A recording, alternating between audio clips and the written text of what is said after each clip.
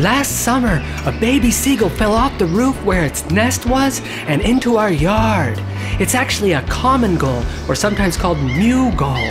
And since it looks like a little bread bun, the kids decided to name him Buns and call it a boy, even though we don't know if it's a girl or boy.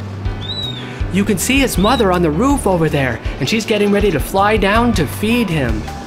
We didn't touch Buns, and we tried not to interfere because we thought it's best to let his mother take care of him. I estimate that on day 1, Buns was a week and a half old.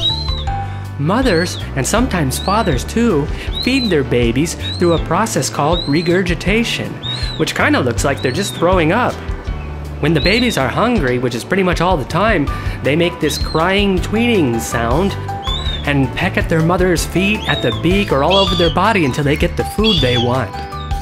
You can see by day 3, he's already starting to lose some of his baby plumage, or baby feathers. It looks like he's getting bald on top because of that. And at day 5, you can see Buns' tail's getting bigger, and his flying feathers are getting bigger. Watching Buns every day was a lot of fun because he was very curious about everything. Little toys, feathers, he would try to pick it up, play with it, see what it is. Everything was brand new to him. The world was just a big mystery. Look at that cute face, he looks like a little dinosaur. You could see that even when he's resting, he's still communicating with his mother. This would happen a lot, where Buns would make a call, and then his mom would make a return call, then he would make another call. They would keep in contact. We went on vacation, so we're skipping ahead to day 12. Look at how much bigger he got. Look at those feathers. He's really happy to have the fresh water. This is the first he's seen us in 5 days. What is he trying to do? I think he's really happy to see us. He's like doing a show for us, I think. He's really excited, I think. Woohoo! I love water! I love water! Tweet, tweet, tweet, tweet, tweet! I love water! Woohoo! One thing's for sure, the mothers are very protective. That's the call she makes when another bird or animal comes into her territory. And the mother's almost always on the fence, watching her baby. Sometimes she has to go away and get food, and the father comes down, and he occasionally feeds Buns. Hello. Hello. Taika's doing some gardening. Guess who's with her? What's that over there, Taika? It's a common. Yes, a common gull, sometimes called a Mew Gull. And you named him Buns. Oh, what's he doing? Looking around. He hears his mother just outside the fence, and he's starting to get very curious.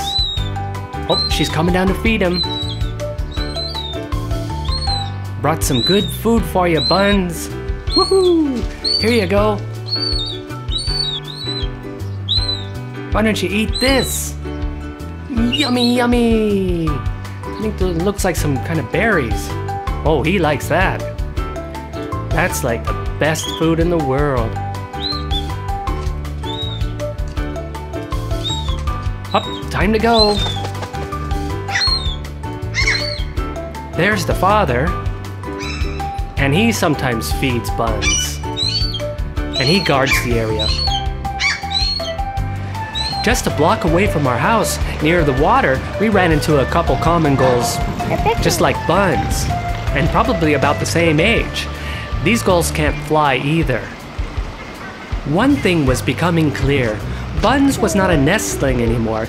He was a fledgling, which means he should be learning how to fly. But this area of our yard that he's in was too small to do that, so I had to put a box in there and some food inside to get him outside. And now, here's his first day outside. At this point, he's only been outside our yard for about 10 minutes, and he's already trying to learn to fly. Look at that. Ooh, that's fun. He's very curious about everything, and really curious about this flying thing. He's still calling his mom. Oh, this is the first time he saw rain, and he was chasing the bubbles. It was really funny. This is like an amazing experience for him. He thought the bubbles were like little toys or something.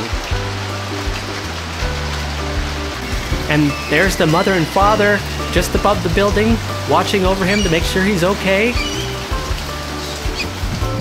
But he's learning to fly really fast. Day 18, look at that. That's just the second day outside our yard, and he can already fly. A little bit, at least. There he goes again. That was even a longer flight. Amazing. He's still asking his mother for some food, and even though he's outside there and flying a little bit, she's still feeding him, but he has to eat real fast, because if he doesn't eat the food fast enough, she'll eat it. And here's the last day I filmed him, day 21, and he's flying pretty good now. He would fly over to this children's playground to sleep and keep safe. For about 2 weeks, Buns stayed in the area and visited us every day. And then the entire gull colony migrated south. Bye-bye, Buns!